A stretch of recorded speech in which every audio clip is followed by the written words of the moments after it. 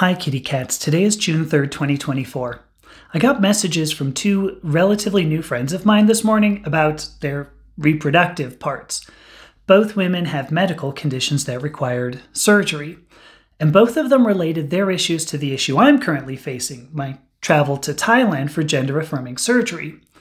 They wonder how we differ now, both of them assigned female at birth and me assigned male at birth. They question whether they are still women, or whether they are only mutilated and heinous. Conservative rhetoric claims sex is identical to gender, so if none of the three of us has what conservative rhetoric considers working female parts, is none of us a woman, including my two dear friends assigned females at birth? My two sisters.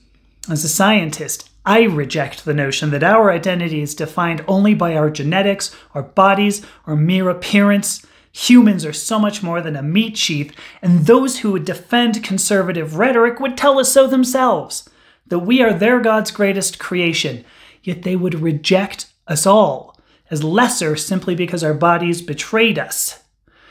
My sisters, you asked how we differ, and I claim we do not.